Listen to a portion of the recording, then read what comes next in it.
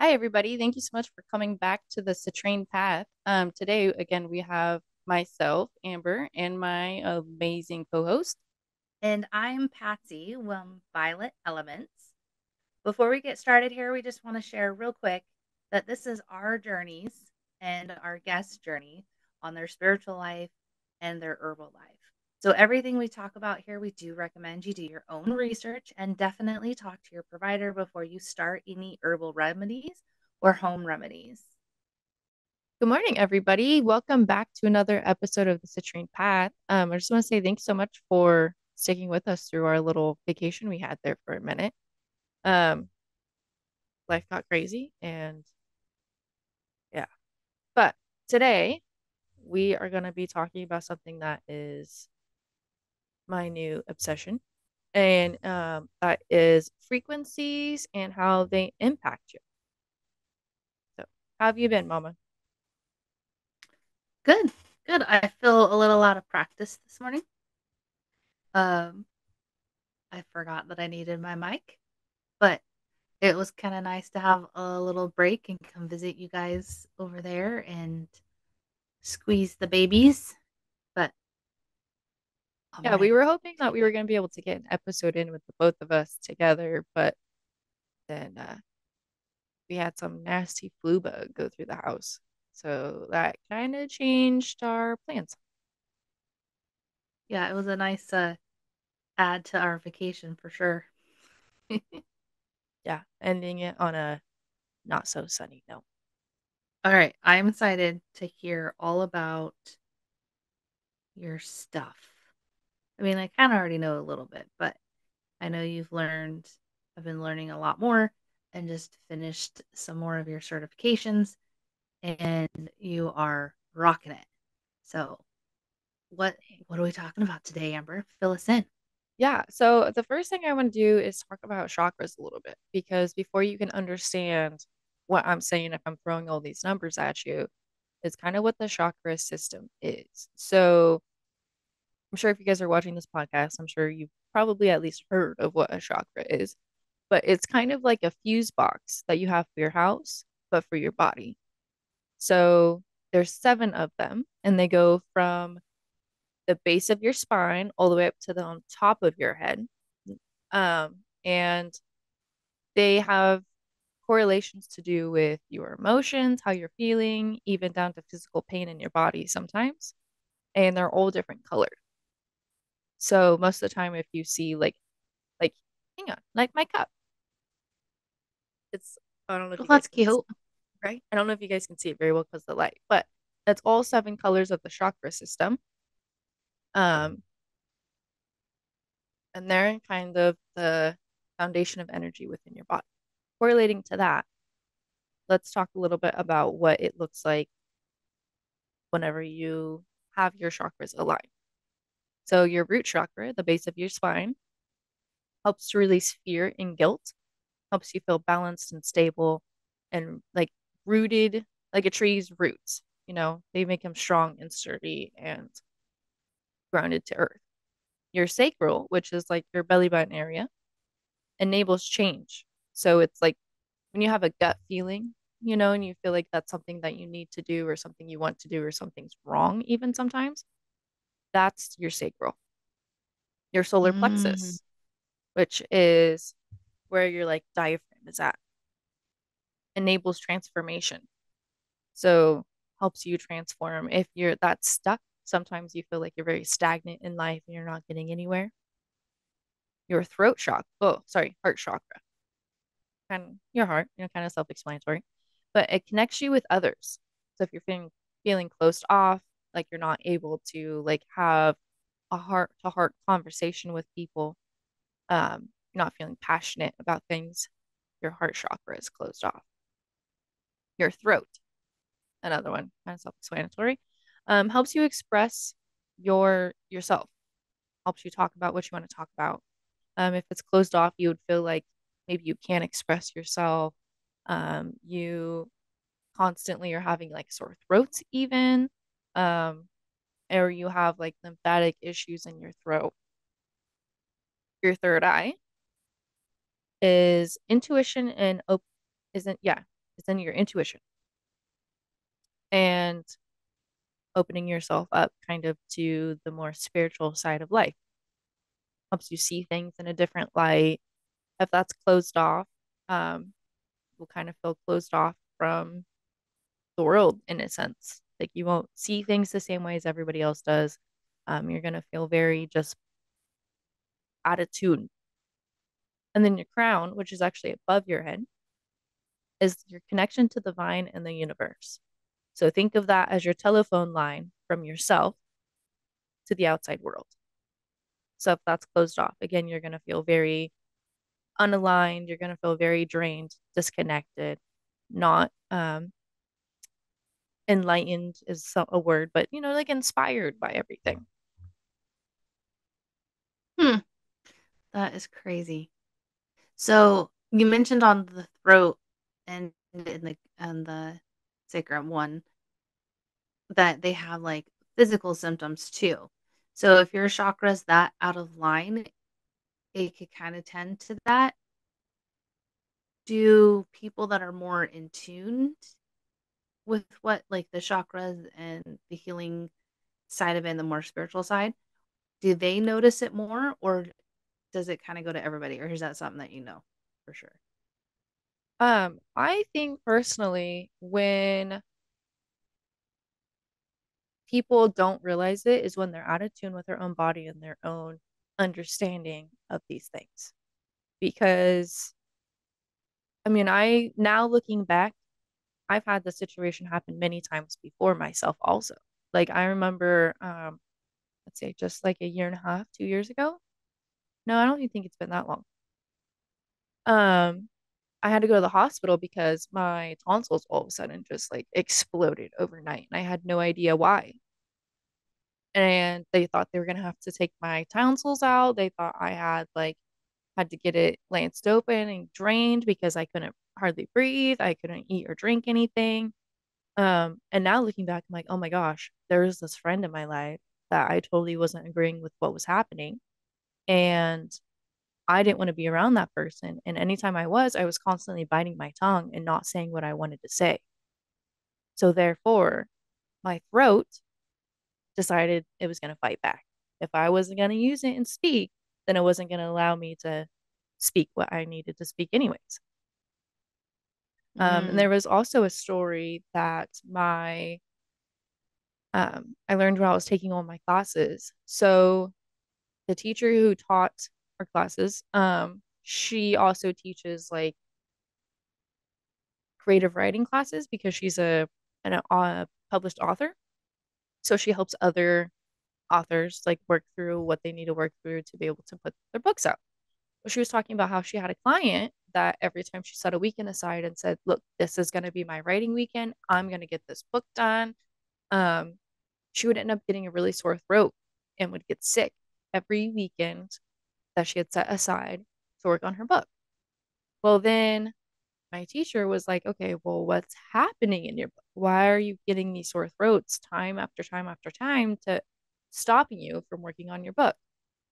Well, come to find out there was things in her book that she wanted to talk about and she wanted to say, but she didn't feel like she could, or she didn't feel like it would be accepted if she said those things in her book.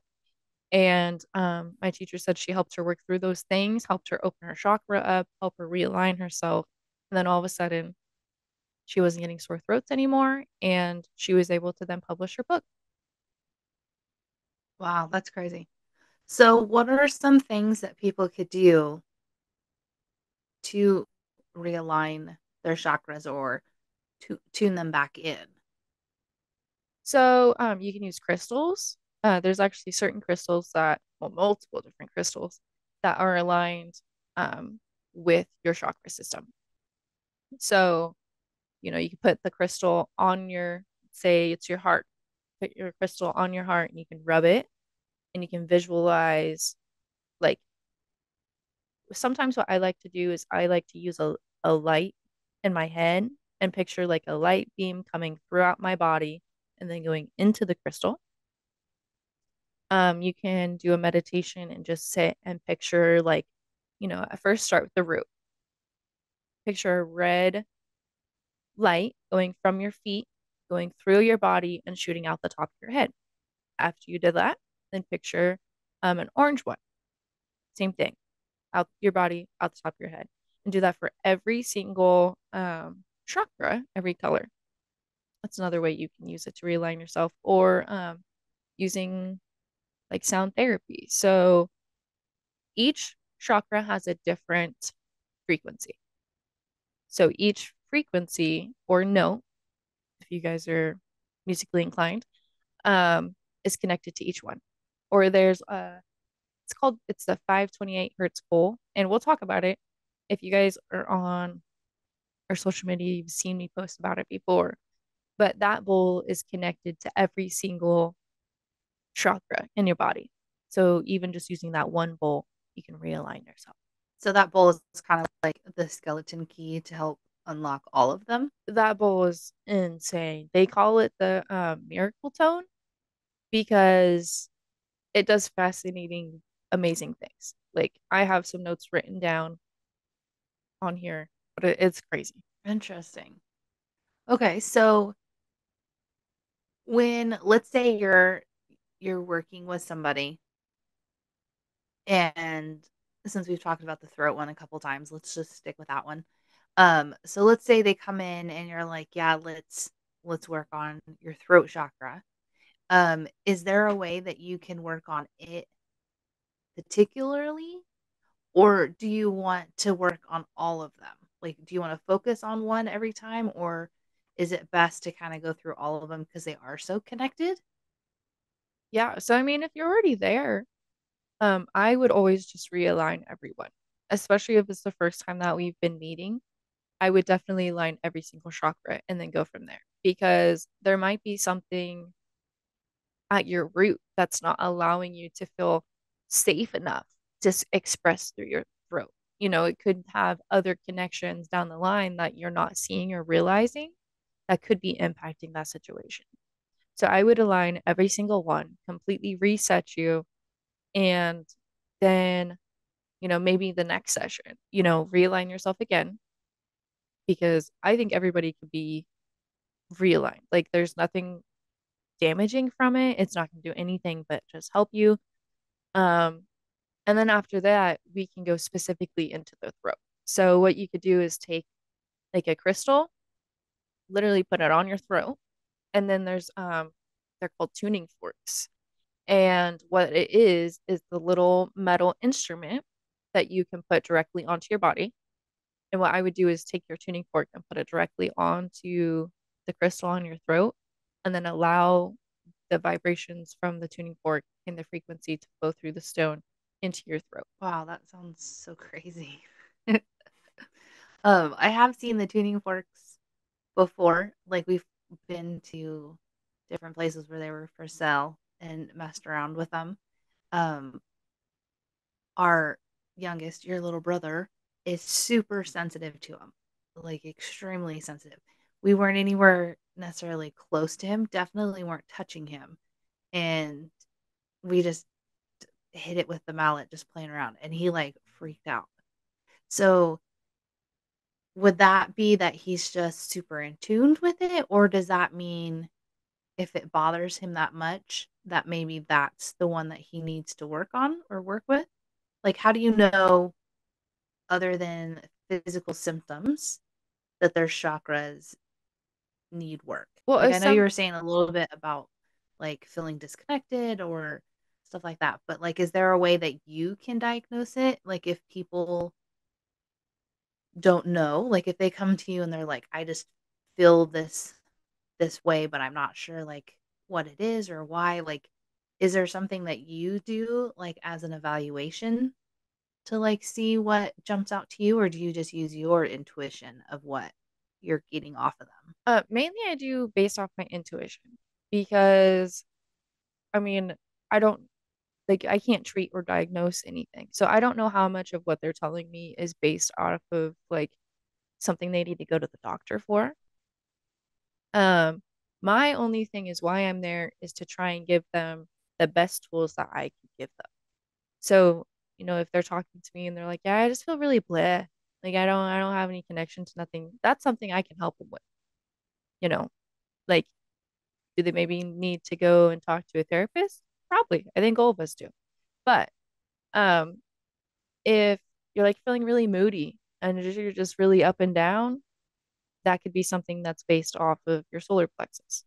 Um, and as far as him having like a sensitivity to it, there's definitely people that I don't think sound therapy is for. Um, there's some people that are like, have sensory disorders or things like that that they just can't handle it. People who have pacemakers, I don't think you guys should be participating in sound therapy. I'm sorry, but the vibrations and the sound, they don't know what kind of impact that could have on the pacemaker.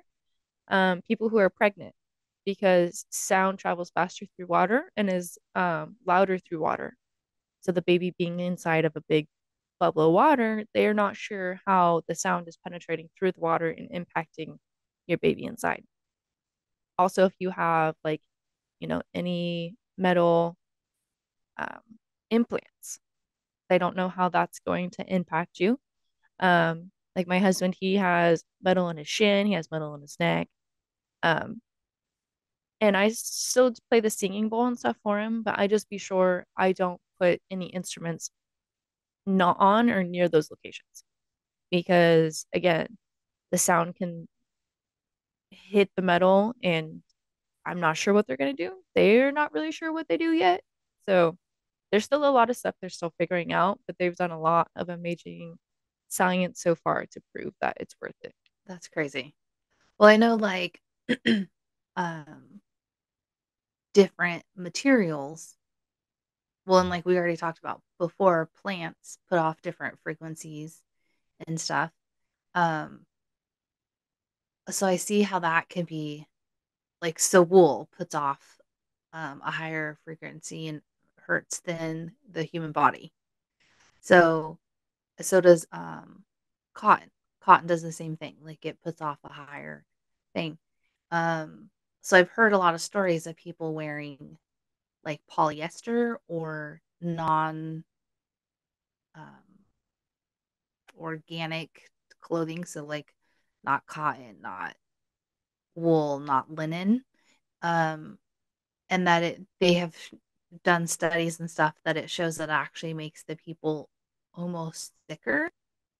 So that's super interesting to think that that could be affecting your chakras if it's interfering frequencies, which if your chakras out of line, then it could lead to all these other symptomatic issues and emotional issues.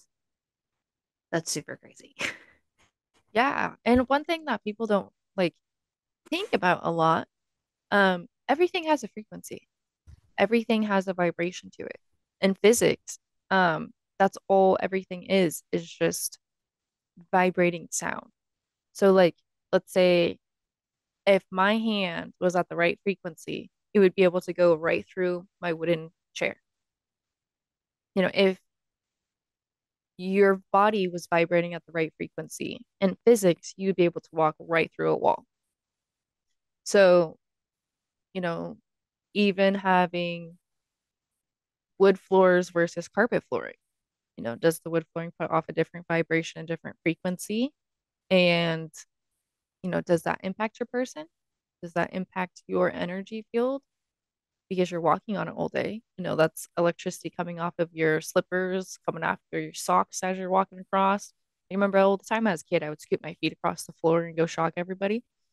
Um, while you're doing that, you're picking up and you're rubbing off on that frequency on the ground, and your feet are connected to your root. So does that play a part in it also? I don't know. That's crazy.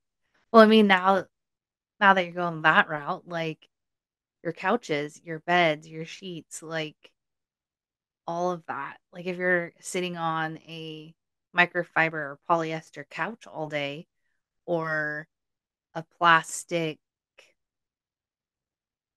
who knows what, a fake leather material your office chair is that you're sitting on, like that could go a bunch of different ways.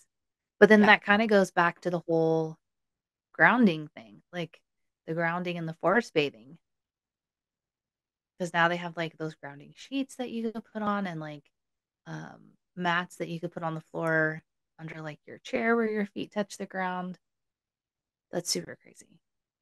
Yeah.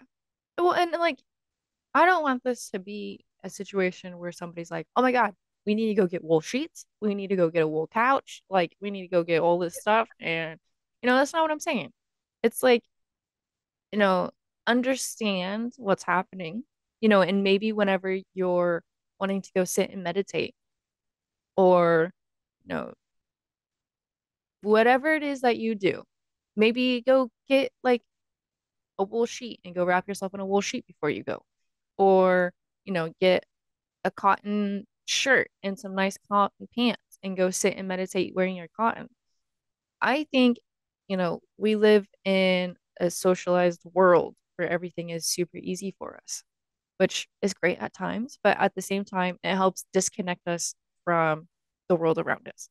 So, understand these are situations that can disconnect us. Let's work harder and be more involved in making us get back to where we want to be, is how I look at it. Like, I'm not gonna go spend thousands of dollars on wool clothing because that's just not feasible for me. As much as I would love to, I can't justify that when my cat's just gonna eat all the armpits out my damn shirts.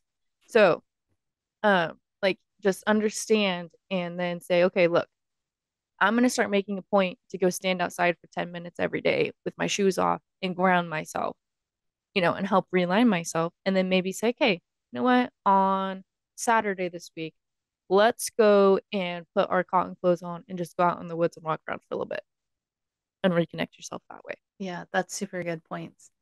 I guess it's like just being more aware of what you're exposing your body to.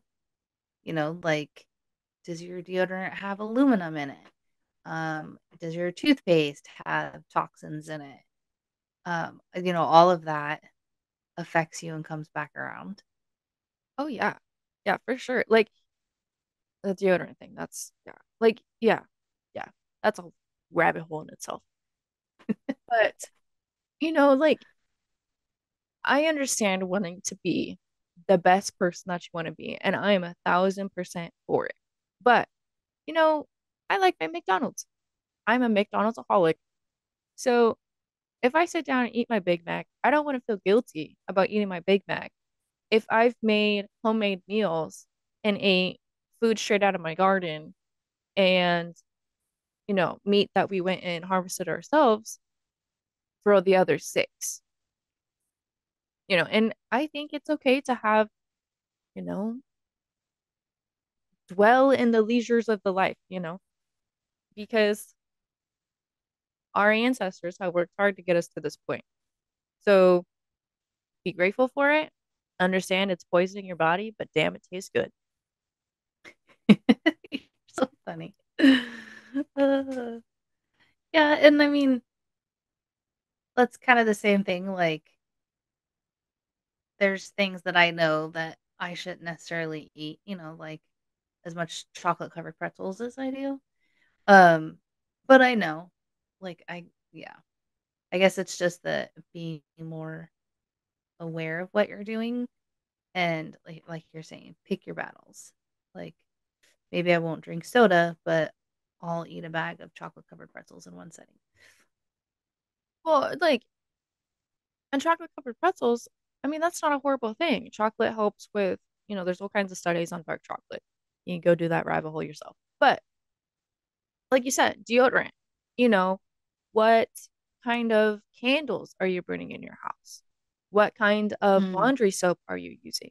Are you using the like the dishwasher pods in your dishwasher? Because those have bleach in it and all kinds of other nasty stuff. And it's going on your food and on your fork and it's sifting it in your pie hole. So, there's so many other things that people don't realize and don't acknowledge, but yet they're gonna harp on you for eating chocolate covered pretzels. I think there's other areas that are more impactful to our health. I mean, okay, food is medicine. Hang on, let me backtrack. Food is medicine. The food is the gateway to your health, in my opinion. I spent $20,000 on pots and pans because I wanted to get the best pans I could to cook food for our family. So, if you're buying fruits and vegetables, if you're, you know, eating pretty healthy, I would say, okay, awesome. You've gotten halfway there. Take the time, go back, look at all these other situations. That's good point. Good points. Um, to get back on the frequency thing. But So, well, just because I wanted to share what I learned or looked up. yeah, yeah, go. So, and you kind of already talked about it, about like the sheets and stuff like that. Um, but I have wool hair. I took them out one time. I think they were out for like 15 or 20 minutes because I was going to leave them out for the weekend and couldn't handle it. Like I felt so weird and like off. So we put them back in. So it made me like look up some of the stuff about it. But in 2003, there was a Jewish doctor, Heidi Yalden. I'm probably pronouncing that wrong. But she did a study on the frequencies of fabrics. So, in general, like on an average, most people's body puts off a signature frequency of 100. And that, give or take, your age plays into it, your health will play into it. Think about most people that are dying or on the verge of death is like less than 50. So that your 100 will vary. Um, but so organic cotton was tested at 110, where polyester was 10. Wow. So what she was just like trying to figure out was what happens when you combine them, kind of like how you were talking about with interfering frequencies and stuff. Um, so they said that a deceased person, so I think in the study it was like shortly deceased, um, was 15. So wool and linen both had 5,000.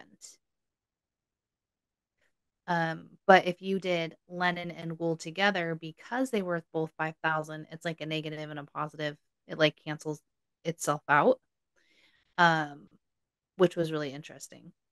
But they said that sleeping on linen sheets improved like your mood, healing, reduced fungus and bacteria growth. It regulated your body temperature better. So I thought that was super interesting that just changing the fabric like had all these different parts in it. Rayon, which typically is made from wood pulp, includes bamboo, is 15. Polyester can be up to 10. Spandex and other like poly synthesized is up to 15. Nylon is 15, silk is 15. If you're wearing like polyester and spandex and all of that, the what she was testing is it lowers your human body frequency. So if you're wearing something that's 15 and your body is at 100, or maybe even a little bit less because you don't have like the best health, maybe like gut issue, whatever, that it's going to lower your body frequency. And the lower your frequency, the harder it is to heal and repair and get better. So I thought that was super interesting that she was also going on talking about how um, hospitals have now gone to like non cotton or linen sheets because they don't stain as hard or as easy and that they're cheaper than getting like 100% organic cotton sheets. So then there was a whole thing on like, are you getting sicker from being on like plastic mattresses and non-natural material sheets and all of that stuff, which I thought was like super interesting. That's crazy. Yeah, like I think that hospitals moving to the polyesters. I mean, I understand. You're right. It's cheaper. It's probably easier to take care of. But that was always the best thing about the hospitals is they always had the clean, nice, soft sheets. That's so crazy. Yeah. And there she was just getting ready to start doing testing on hemp. And so she was talking about how hemp could be like the new like master fabric um because it like breathes better and it has like all of these other things. It's stronger than cotton. Um so but when I looked it up or like when I read it, it doesn't have anything additional on it. It's just something that she mentions at the end of it that they're looking into hemp and going to do the same testing. So that'd be super crazy to see when they finally conclude that how hemp compared to linen and wool because those are like your two like top fabrics. Um, so like, but again, you're not going to want to wear wool and linen together. So it'd be like a wool sweater with a cotton undershirt type thing.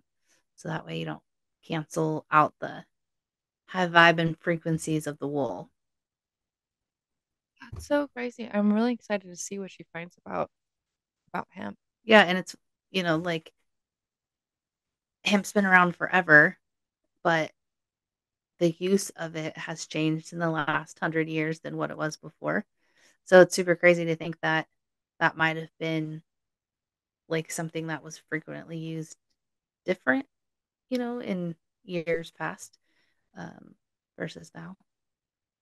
Yeah, actually, I have up here, I have a 1800s medical book. Um, and in there, it actually talks about how they used hemp as treatment for women that were in labor and stuff. So I 1,000% know that hemp has changed what it's used for, but that's crazy. Yeah, I 100% think they should bring hemp production back. I think they should make houses out of it. I think they should make our toilet paper out of it, clothing, like everything. Yeah, we looked into building a hempcrete house in over here in Idaho. It's a little bit looser on permits and building structures and stuff versus where you're at. Um, so it's a lot more easier and feasible for us to do it here. So that might be something we still do in the future. We definitely want to get like a homestead with tiny homes so the grandbabies could just come live at Wally's house. Yeah, whenever they're being crazy, you'd be like, get out of here. Go bug your lolly. Yeah, I can't But wait. we have uh about a minute left. Today went by fast. I know. You have any Yeah. last thoughts? Final words? Well, I was just gonna ask, like, why don't you share with everybody some stuff that is coming up that you want to do with your samples? Like, how can they hear what you're doing, and how can they figure out how to get in touch with you to do a sound bowl treatment? Yeah, so just send us a message. All of our social media stuff should be linked down below. I want to do sound bowl um stuff based off of trauma release. I want to start working one-on-one with like veterans with PTSD and stuff like that.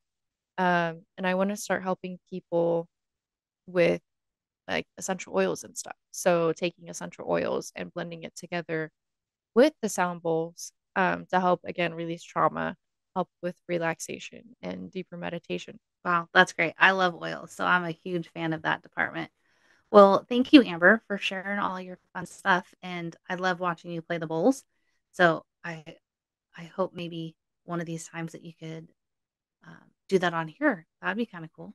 Yeah, we'll have to do it another time because as soon as I play the bowls, the kids wake up and start running. So That's I true. yeah, but we are about out of time. So thank you guys so much for joining us this week. Thank you, Mom, for being here again, and we will talk about something cool again next week. Remember, we do not treat, cure, or diagnose any illness. So if you have any questions about anything we talked about today, please reach out to your provider. So we are always so honored and blessed that you spent your time with us, and we can't wait to visit with you next time. So please come back and visit us. But until then, go forth with love and intentions.